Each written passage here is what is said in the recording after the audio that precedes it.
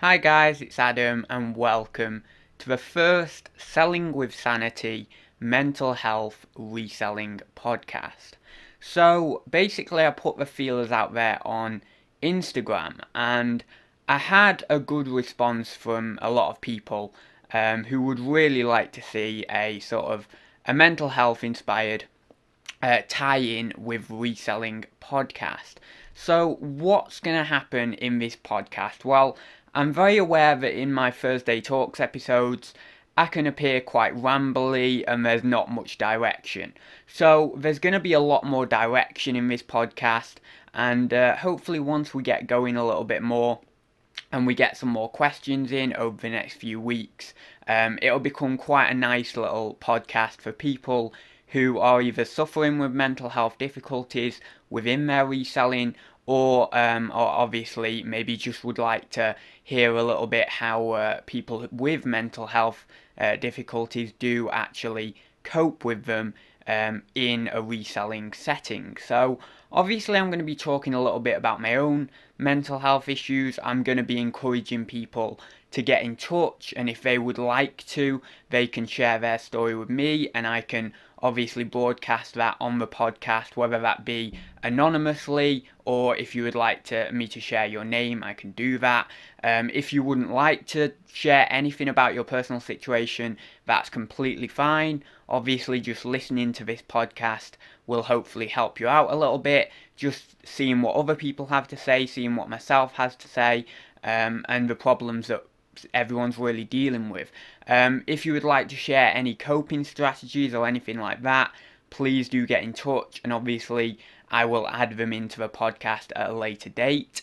As you can see on the screen, we've actually got social media links. So I've got my Facebook and my Instagram on there in particular, and you can contact me through those Facebook and Instagram links, and obviously then we can discuss anything you would like relating to mental health and reselling, if obviously it's being directed at this podcast, or if you would just like to talk about reselling, then that's fine by me, or whatever you'd like to. But obviously if you're listening to this podcast, I would imagine you'd want to talk and open up a little bit about your mental health issues. Now, there is something that I don't really know how to conduct myself on within this podcast, and that is being politically correct and how I should actually say mental health, and how I should what words I should use when I'm describing it, because I often think mental health issues or mental health disorder has some sort of a stigma attached to it, and obviously it can come across a little bit I don't know what the word is, a little bit sort of condescending maybe, or just it makes people feel who have these issues like they're not normal, and I don't think that's a good thing to do. So I don't know quite how to word these phrases, but I think that I'm probably just going to go with mental health difficulties or something like that, not to obviously make people feel not normal or inferior or anything like that. Obviously, I myself, who's talking right now, I have mental health difficulties. Even as I am recording this podcast, I can feel my anxiety bubbling up. So, just so you know that I'm in that boat with you. But obviously I do want to get things politically correct in the sense of the wording. But anyway, so in this podcast, the first podcast, we are going to be talking about buying stock. So I'm going to get onto the topic in a second. But also, as I say, I just wanted to let you know that obviously I want to build some community around this podcast. I want people to get in touch. So if you do feel like you can get in touch, please do visit the social media links and just get in touch with me, and obviously we can build a community around this podcast and help each other get through these issues. So first off, we're going to be talking, as I say, about buying stock. So basically the things I suffer with when buying stock. So basically, when I'm buying stock, I find it quite easy to go to the car boots or to go to the charity shops and things like that. However, I do struggle with sometimes getting there, actually driving there, and going to the charity shops, things like that. I don't necessarily struggle when I'm around the charity shops. Like most people, I absolutely love sourcing, but particularly getting there, driving there in the car, that can be an issue for me. It's obviously a trigger with my anxiety.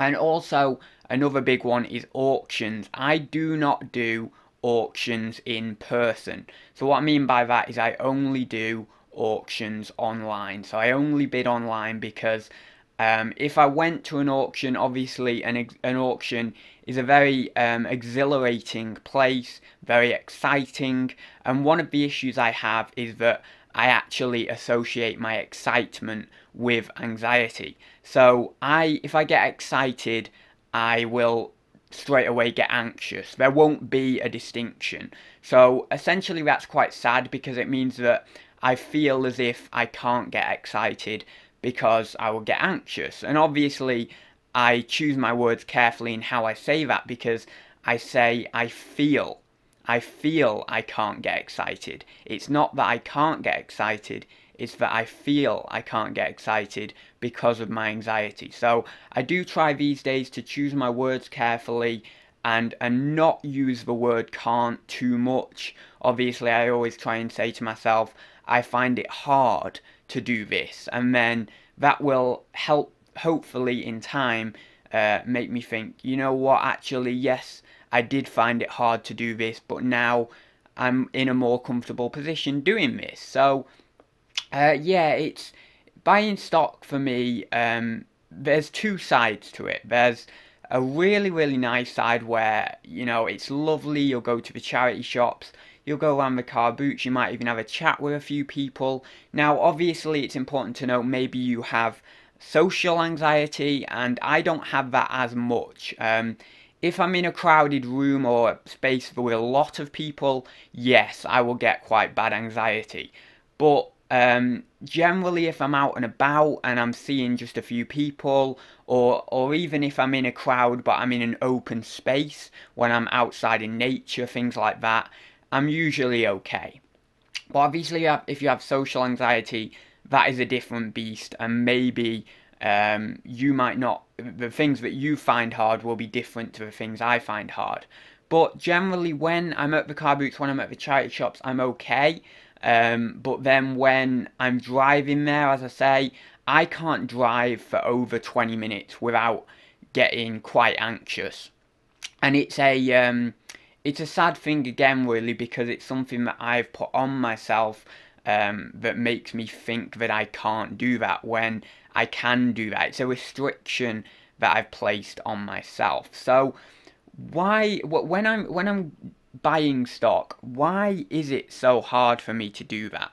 It's so hard for me to do that because if you've not got a mental health issue, you may not know about some of the symptoms, some of the things that come up when you are anxious, or maybe when you're depressed. I mean, I've never had depression in a big form before, but I've had it in a milder form.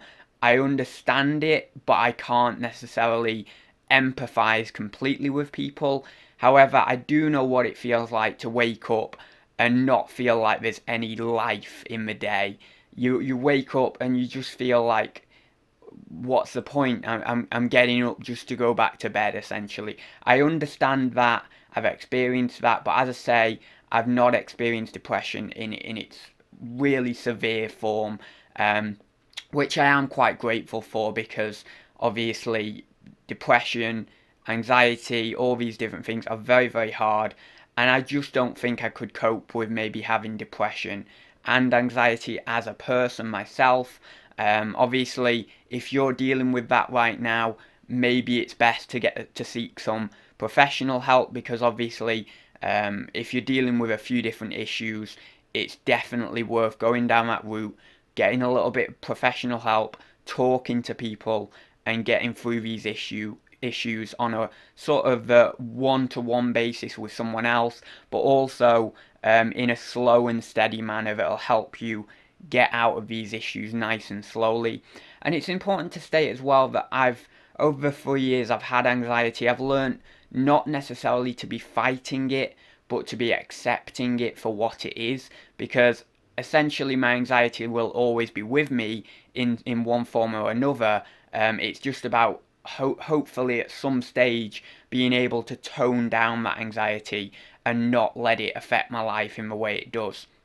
But let's say I'm doing an auction. Obviously, even if I'm doing it online, I really struggle. Obviously, I get anxious, I get sweaty palms, I get things like that. Obviously, I could go into detail on, heart palpitations and all that sort of stuff, which I don't particularly like to do. I find that actually talking about my anxiety in a big way is something hard for me because it makes the anxiety come out more. But I think it's something that's necessary to talk about it, because if you're scared or if you're fearful to even talk about it, then you might not be able to get through it in the best way possible because you're not truly accepting it. So, but generally, if I'm doing an auction online, I won't get too anxious these days, but there is definitely a hint of that excitement there, and that obviously converts into anxiety for me. Now, I know that someone asked on Twitter. I'll just get the sheet actually. 1 second. So I know someone asked on Twitter. Where is it here?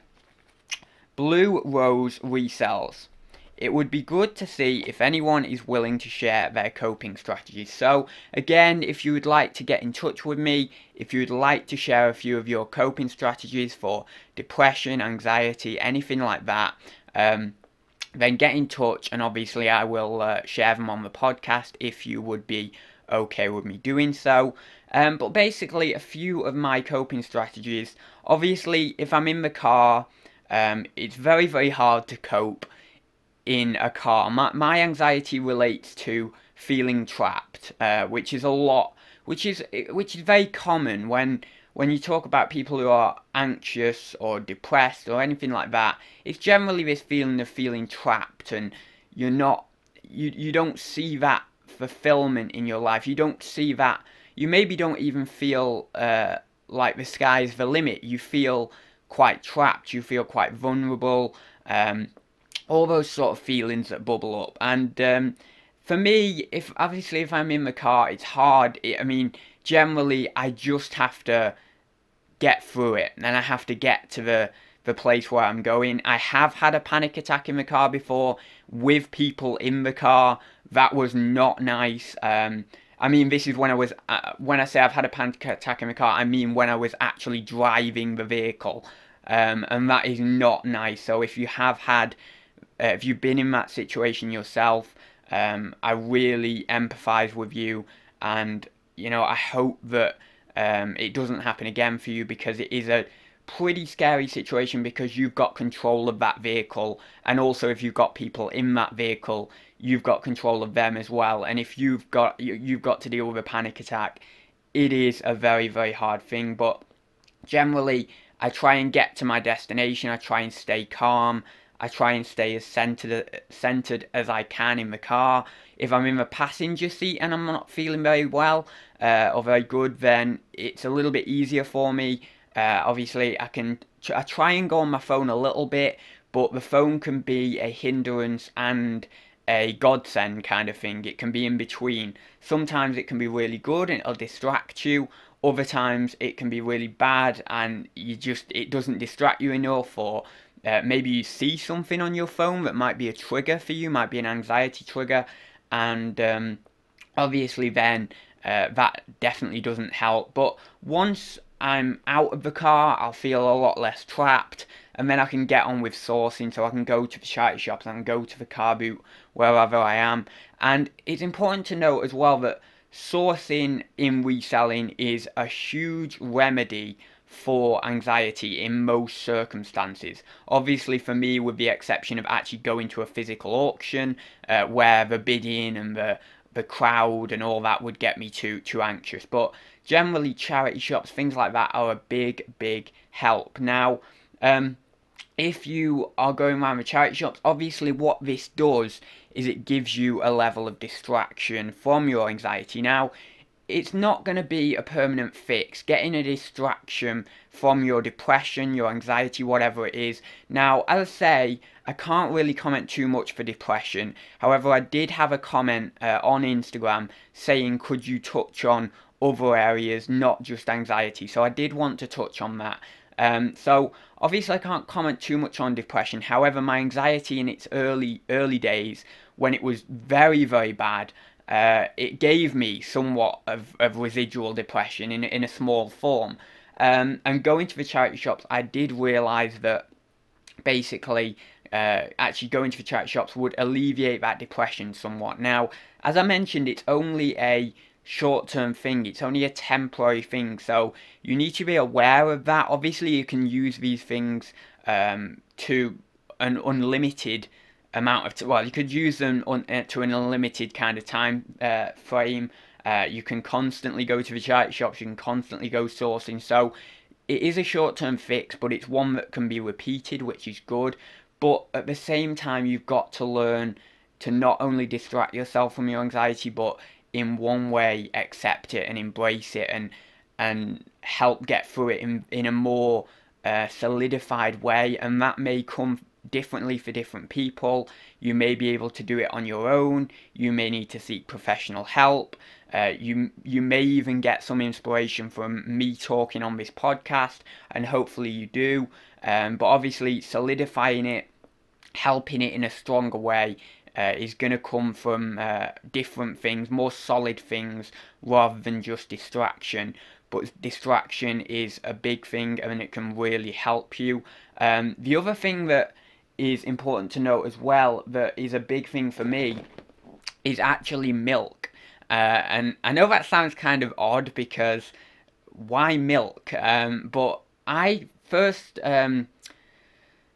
realised this, I would say 6 to 12 months after I first had anxiety. I know that's quite a wide range of a prediction there of when I discovered it, but I really can't remember, but it was sometime in that range, and I realised that it calmed me down a little bit. And I also discovered quite early on that walking helps me massively. Now, for you, it might be running, it might be tennis, it might be something else, but generally exercise and food on the whole are really, really good. Again, these two are short-term things, but again, they can be repeated over and over again. And what I started to build up in my mind was timings during the day. Now, I can't say that this is a good thing to do to fight your anxiety. I'm not saying that. I'm just saying this is what I did. Now, if you went to a counsellor, maybe they would say this is not a good thing to do. However, what I did, just to elaborate on my situation and where I was I built up about 4 or 5 different coping strategies, and I would put them into place strategically throughout the day. So that would be food, exercise, and then generally the other one would be a shower. Shower would really, really help me. Again, for other people it might be a bath or something like that. It might not even be a shower. It might not be cleanliness. It might not be anything like that. But the shower, and then obviously distraction in doing something I love with regards to my work, reselling, things like that. And I would put these into place strategically throughout the day. So I'd go for a walk at sort of 11 o'clock, 12 o'clock. I'd go for another walk at 3 o'clock. I'd go for a shower at 7 o'clock. I would have my meals, and I would also have snacks in between when I was just feeling a little bit fragile, let's say, a little bit like I was going into that anxiety spiral. So generally I would have for my snacks, I'd have hummus, I'd have breadsticks with the hummus, and I'd have milk. The reason why I would do that is because the milk obviously massively helped me. I don't particularly know why it helps. I don't know whether it's something to do with the lactose in there. I'm not sure. I really don't know. But apparently it does just help. I don't know whether it's been scientifically proven to help, but I have seen on various different websites that a lot of people have got help from milk. So yeah, that's a good one, and I still use it to this day. But I don't actually use it to this day for for 90% of the time. I don't use it as a coping mechanism. I drink milk because I enjoy drinking milk, and that's very positive because I've gotten out of that need to drink milk, and actually now I just drink it because I want to drink it. And it's always a good point to get onto that. To with these coping strategies, at first use them because you need them, but maybe slowly over time you might realize that actually you don't necessarily, if you can break that anxiety somewhat with that coping mechanism or that coping strategy, you might realize that actually you're starting to need them less and less, and you end up just doing those coping strategies because you love doing them. I take a shower now not because I'm really anxious and I feel like I need to get in the shower to calm my anxiety down, which is what happened at the first point. I would get very, very anxious before a shower. I'd have a shower and then the hot water would calm me down. But now I don't do that. And also I had something where I would have to go for a shower at a certain time. Now, this timings thing, I would be careful because it can be a double-edged sword. You can think to yourself, right, I'll do this at a certain time and it will help you. But then you'll start to not be able to break that time, and you won't be able to live your life in a certain way because you have to go for a shower at 7 or you have to have a snack at 3. So try and do that first off. But if I was going back on myself, I would try and say to myself, be a little bit less paranoid or whatever you'd like to call it with the timings of when you're having these things, because that was a destructive thing in a way, but I've kind of got out of that a little bit. But certainly the coping mechanisms are fine. It's just when you feel like you definitely have to have them at a certain time, that's when it can be a bit more destructive. But again, that can help in the short term. So that's just my experience with that. But generally, when I have got stock, when I'm getting back to the sort of reselling on this podcast, when I've got stock, like when I've just got a haul from the car boot of a charity shop, I feel this real sense of fulfillment and this sense of being full. So what I mean by that is not on a physical sense, obviously, but on an emotional level, I feel like I'm satisfied. I feel like I've got enough stock. And that in one way calms my anxiety down because I feel like I've just bought a load of stock. I feel happy. Now, another thing I wanted to touch on is going around people's houses. I've done this quite a lot. I've gone round one particular gentleman's house quite a lot. He's a good friend of mine, really, really nice bloke. However, I do still feel anxious when I'm going round there. Now, there was a time that I went round and I was very, very near to a full-blown panic attack in his house, and I thought, I'm not going to cope with this. And it wasn't necessarily because of anything but myself of building this up and letting it take over me a little bit. But obviously, I was in his house. There was loads of things laid out ready for me to buy. Very, very happy moment, really. But obviously, I was just getting a bit anxious because it's that thrill of the deal. And as I mentioned previously, my excitement basically translates into anxiety immediately. It's something that I'm working on at the moment to try and disassociate excitement with anxiety so that then I can get my life back and move forward and do things that I feel are exciting, in my opinion, without being too anxious about them. So obviously I've got the thrill of the deal there. I've obviously turned up. I've not been very good in the car when I've been getting there, so that's not helped. I've drank a little bit of milk before I go in, and I then go in and basically I am getting more anxious, and obviously, as I say, it's the thrill of the deal. There's plenty of good stuff on the table, and I'm wanting to get the deal done because I get anxious. It's like everybody. Doesn't matter if you have a mental health disorder or not.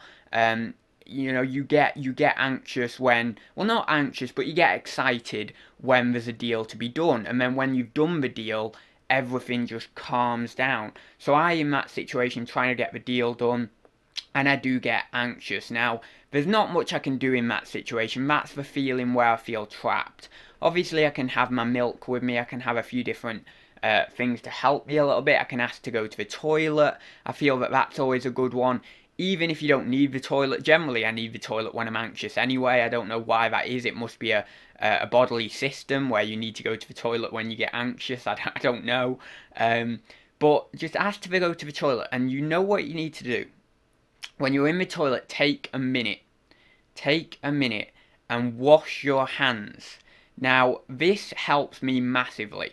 I take the break to the toilet. Now, suddenly what you've done is you've stopped the anxiety getting worse, because you've highlighted a specific break in that deal, in that negotiation. If you're at someone's house, you've highlighted a specific break. You go to the toilet. If you need the toilet, you go to the toilet. And then obviously, like you would, you wash your hands. If you don't need the toilet, still wash your hands, because this is a big thing. If you go to the toilet, or if you don't go to the toilet, just wash your hands. Take a minute. Just even pour a little bit of water over your face. Just do that. Calm down a little bit. Just for a minute. If you have to stay in the toilet for a couple of minutes more, just maybe even just do it. I don't particularly think pacing up and down helps a lot. I don't know whether it's a destructive thing to your anxiety or whether it's a good thing. Obviously, you'd have to get a professional opinion on that. But I would maybe do a little bit of sort of pacing, but not too much, because I don't want to, take my anxiety up too much either. And then I'll go out the bathroom and I'll feel just a little bit better. And then obviously we can continue with the deal. And I try and focus on the deal we're doing. I try not to focus on my anxiety, and I try and say to myself, look, I love what I do as a job. I love my reselling, and what I'm doing right now is getting stock, and I absolutely love getting stock. So why would I be anxious about this? And I think this in my mind, and it sometimes just helps me to calm down a little bit. Then once the deal's done, I get outside, I get the stuff into the car, and I'll always have 5 minutes in the car before I set off. I'll have a little bit of drink of milk, and I'll just breathe a little bit and just help me relax before I set off home. And generally the car journey home is a little bit better, because I'm not as anxious, because I've done the deal, everything's cool, I'm happy, and I'll get home and I'll get the stuff away, I'll put it into my accounts and stuff like that. And generally, I won't do any work for a couple of hours, because I need that break. I need a little bit of rest. I'll do something fun. I'll watch a video that I want to watch on YouTube. I'll go for a walk if I need to go for a walk, and just chill out. Now, as I say, this is a while ago now. I'm not as bad when I do it these days. I went round someone's house, same gentleman's house actually, the other day, and I was so much better than I was a year ago, or even just a few months ago when I visited him last.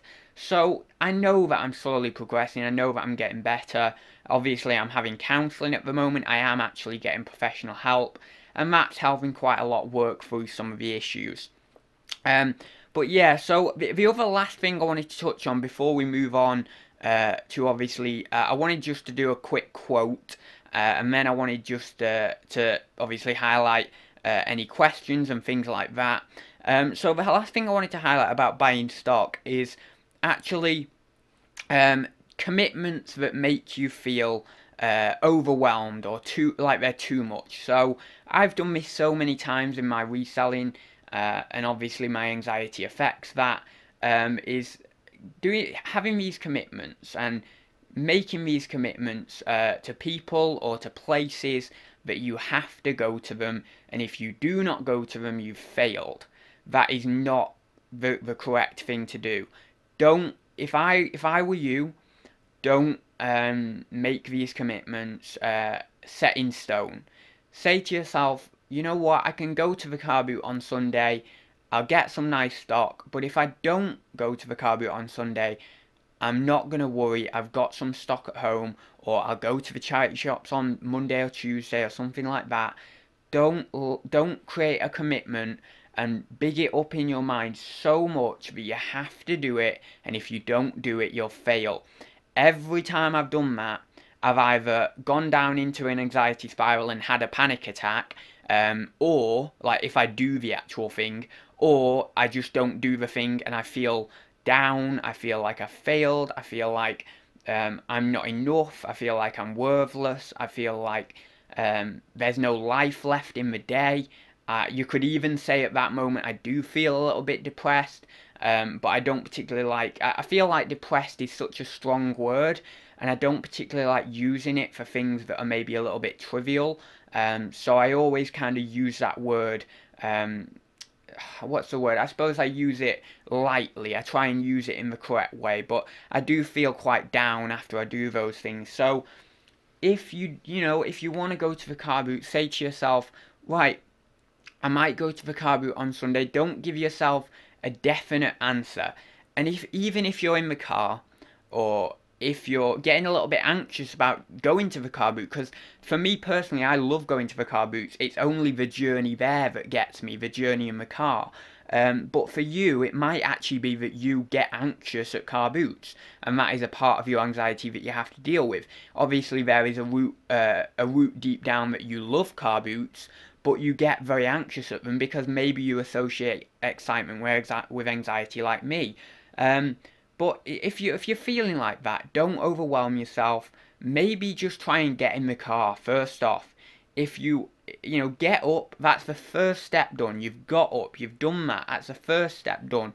Get up, maybe get dressed, get something to eat if you'd like to. Get in the car maybe and just take it a slow process. And if you have to turn around 10 minutes before you get to that car boot and you have to go home, do that. But don't feel like you failed, because you haven't failed.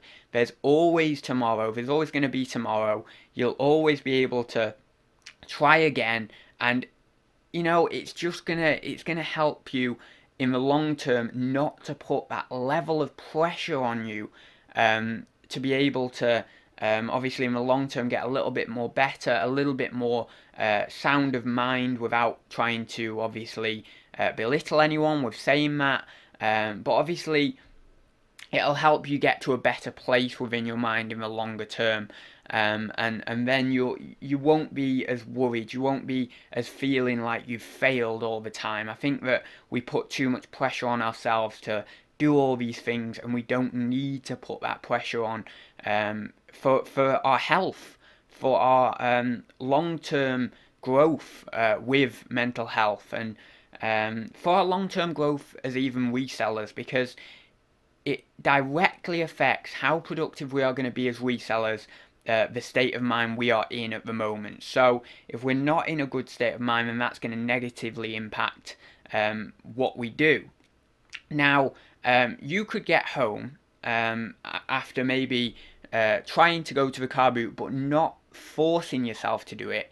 You could get home in that instance and you could be a lot more positive to get on with the day, because you've not forced yourself to do it, you've not put loads of pressure on yourself to do it, and then you'll get home and you might be a bit more positive. Whereas if you put a load of pressure on yourself to do it and then you don't even achieve it, then you're going to get home, you might even want to get in bed, you might want to just do nothing, and you won't be very positive. So I think it's important for both the short term and the long term to not put these commitments fully on yourself with pressure. I think that you need to just let go a little bit. And I know that it's very hard. I hate myself for saying that, because people have said that to me. I mean, people have said when I had a panic attack, "Are you okay?" And it makes me feel so just rubbish, just absolutely rubbish, because no, I don't feel okay, and that's just going to make me worse. And the other one is, "Are you alright?" And that makes me feel like I'm going to die. Like in that panic attack, I'm going to die if you say that to me, because if you're not sure of yourself as the person who is essentially quote unquote normal, if you're not sure that I'm okay, then I'm not going to be sure that I'm okay, because I am vulnerable in this state of mind. So when someone has a panic attack, if you are listening to this and you do not have mental health issues, don't say those words. Please don't say those words. Be strong. Be the person that they want to look up to. Be the person that says, you're okay. You're cool. We're cool here. We're gonna get through this.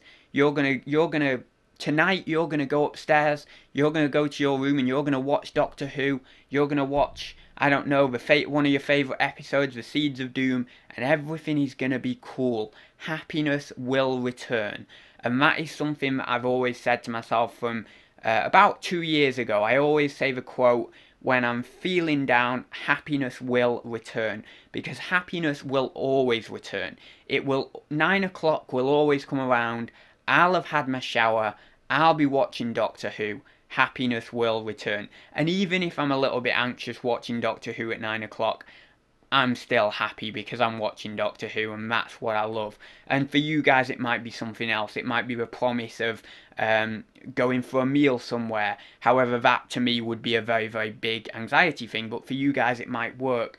For you guys, it might be watching the promise of watching a different TV show, or doing some exercise or something like that. But the person who is looking at the person who is having a panic attack needs to be someone strong.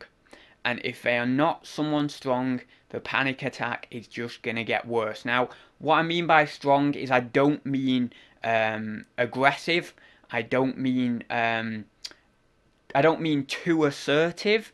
I don't necessarily even mean an alpha male. But what I mean is just someone who can make you feel like everything's going to be okay, and assure you that everything is going to be okay in that moment, because you're not sure yourself whether it will be. So you need someone to assure you that it will be, because it is going to be okay. No one's ever died of a panic attack. It's, as far as I'm aware anyway, that's what my doctor told me, and that's what countless people have told me actually. So it's cool, everything's going to be fine. Happiness is going to return. So I just wanted to touch on that. I'm sorry that I rambled for about 7 minutes on that. So next we're going to go over to Quote Corner. And I've just literally gone on the internet and just picked out a quote. And I'm going to do this every week. And I think that maybe some weeks I might actually put in here a quote that is by myself. Obviously a quote that I've actually made up myself. I've got quite a few of those. So I might do that. But we're just going to go and we're just going to have a little inspiring quote just to help you through the day, obviously. And just maybe give you a little bit of inspiration. So this one here, I've not wrote down who actually did this one. So I apologise. But I will write down next week who did the quote. But the quote is, too many of us are not living our dreams because we are living in our fears. And I think that that is very, very powerful. I think that, especially with anxiety, depression, things like that, we are living in our fears. We do that day to day. And some days will be brilliant victories and we won't have any anxiety. We won't have much depression. We'll look at the world like it's so full of colour. There's so much possibility. But let me ask you, why can't we have that every day? The answer is, we can have that every day. It's only us who determine whether we see grey outside that window or whether we see a rainbow. Now, I understand that it is incredibly hard to change that grey to a rainbow, but it can be done. It can be done. I'm not going to tell you how it can be done because that's different for everyone. For me personally, it relates again to watching Doctor Who or doing things relating to Doctor Who, hearing quotes from Doctor Who and things like that, because that's what I get my greatest motivation in my life from. For you, it might be something different. It might not be a TV show. It might actually be a person. It might be someone you look up to or a friend of yours who can help you out of that. But at the same time, I don't want to talk about that too much because it's always got to be you at the end of the day who makes that choice to get out of that and to enjoy the day. But sometimes a person can actually help you do that alongside you helping yourself. And even what I found is just when I'm walking down the street and I'm not feeling too good, I live in a fairly small village. I know a fair few of the residents of the village. And when I'm walking down the street and I see someone who I know, even just saying hi to them the simplest thing, just saying hello, can make the world of difference. Now, again, I understand if you've got social anxiety, that might not be the case for you. So obviously you're going to have to find something else. But there's always things out there, no matter how bad you've got. And I will just say this as well. At one point in my anxiety, I thought I was the best person in the world at feeling anxiety. So hopefully that will say to you that you're not alone in this. And if your anxiety is really bad, trust me, I've had it just as bad. I'm not going to say I've had it worse. I don't want to belittle the feelings that you feel. But I will say I've had it just as bad. And I honestly thought at one point, every day I would wake up and I just thought to myself, I must be the best person in the world at having anxiety, because I'm just anxious all the time. I don't even know how I'm still here because I'm just anxious. So I just wanted to leave you with that. I mean, I don't want that to be a destructive thing. I don't want that to make you feel negative in any way. But it's just, I just wanted to reveal that because I want you to know that, look, it's been bad for me. It's been terribly bad for other people. You're not alone in this. If you feel that obviously your anxiety is really bad, there is a way to manage that and slowly get out of it. Now, I don't think there's a way to completely stop it because we're all going to have some natural anxiety in our life. But there are definite ways, coping strategies, professional help, things that you can do online like CBT, cognitive behavioural therapy, if you don't want to actually see a counsellor or anything like that, or a doctor. There are ways that we can manage this and we can fight it together. And as I mentioned, I'm still suffering. I'm no way near out of this. So obviously, you know, we can all help each other. But I'm finally just going to go on to the last segment now. I haven't actually got any questions today, so I apologise about that. Other than the one I talked about before, it wasn't really a question, but someone just obviously mentioned about sharing coping strategies. So what I would like, obviously I'm going to round off the podcast now, but obviously next episode we're going to structure this a little bit better. Obviously, hopefully I'll have a few more questions. As I say, if you'd like to get in touch, drop me some questions, whether they're on a personal level to you, whatever it may be. I've not actually thought of the topic for next week. However, we are going to go through the topic earlier than we do the questions. So the questions are going to be separate from the topic. But as I say, if you've got any questions relating to reselling and mental health, then please do get in touch with me on my Instagram, on my Facebook page, and we can have a chat about it. If you do not want things going on the podcast, I will not be putting them on the podcast. If you are happy to share your stories, happy to share your coping mechanisms, happy to share what is hard for you within your reselling with relation to your mental health issues, then obviously you can share those, and I will obviously talk about those in the next podcast. But as I say, please do get in touch with a few questions so that then we can pad this section out next time, and I can obviously talk through a little bit about these questions. Now, obviously I'm not a professional in any sense of the word. I'm not going to be here to give you complete advice on what will get you out of your anxiety. I'm simply sharing my own experience, so please do bear that in mind when you are giving me questions. I'm not going to be able to give you the answers you seek about life and the universe, or about whatever it may be, about how to get out of your reselling. The reason I say life and the universe is because I have a big need to find out all the questions that no human can answer for me.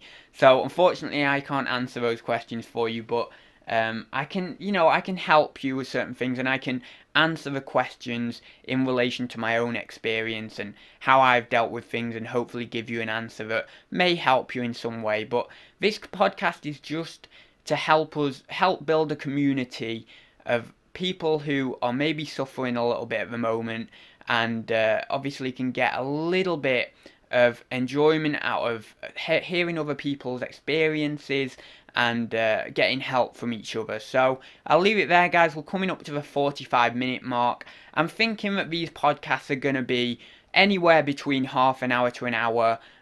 So an hour obviously being sort of maximum, half an hour being maybe a slower episode if we don't get many questions or we don't really have much of a meaty topic to get through. But I'd just like to say, take care of yourself, guys.